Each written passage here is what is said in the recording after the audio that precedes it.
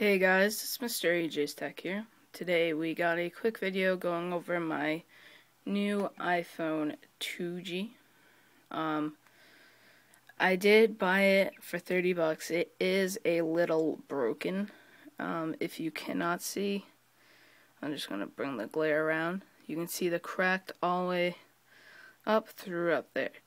Now you might be saying, I must be crazy to buy a broken iPhone. But I think it was actually pretty cheap. It was only $30. I paid $30 for it. This does not work. Over here does.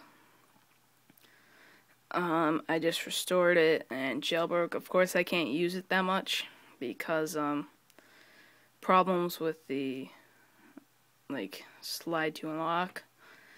So you may be wondering, why the heck would you buy this? I actually bought it so that I can replace the digitalizer and LCD and do a tutorial on it.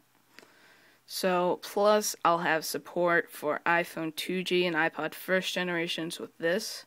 So once I have all this replaced, it'll be pretty nice, and it'll be nice to have another iPhone to support you guys. So right now I have my iPad, iPhone 2G, and my iPhone 4, of course.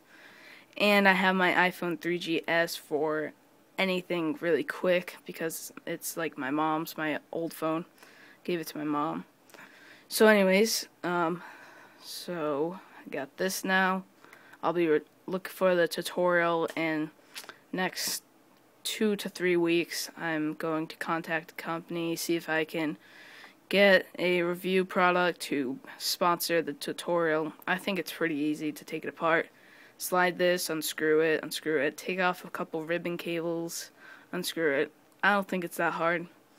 I've taken apart other phones before and dealt with ribbon cables, so it shouldn't be a problem. So anyway guys, this is Mr. AJ's Tech. Leave a comment down below if you have an iPhone 2G or an iPod first generation.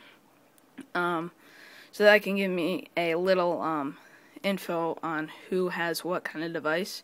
Or you can just leave a comment below and tell me everything, who has what device, if it's jailbroken, what's firmware. So just leave that comment below. And this was Mr. AJ's Tech with my iPhone 2G. Rate, comment, subscribe. See ya.